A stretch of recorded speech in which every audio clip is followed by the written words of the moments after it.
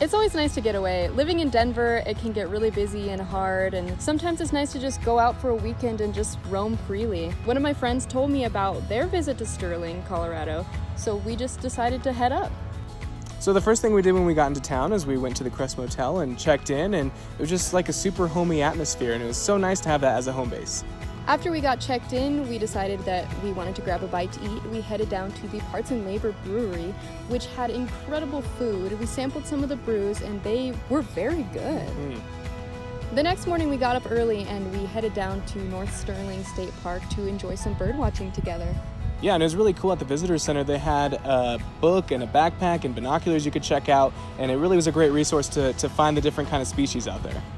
The next thing we did at North Sterling State Park was we went and got a paddle boat, and it was just really cool and relaxing to be on that water. After we finished paddle boating, we ran into a park ranger who told us about that evening they were having a pontoon boat ride experience on the reservoir.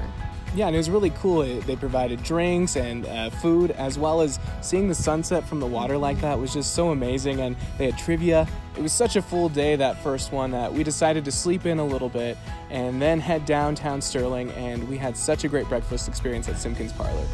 Walking into Simpkins Parlor is like taking a step back in time. You could just feel that vibe of Old Town Sterling, and it brought it to the modern era, and it was really cool to see the history on the walls. After our delicious breakfast, we walked right across the street to the courthouse. Yeah, and it was really cool to see like the historic building of Logan County, like their courthouse. It was really awesome, and we got to go inside of it, and it was just as beautiful inside as it was outside. So after the courthouse, we went outside, and there was a little popcorn stand out there, Clarence's Corner, and they had delicious popcorn. It was really cool to see something like that. As we enjoyed our popcorn, we walked downtown and we were drawn into a shop by this smell.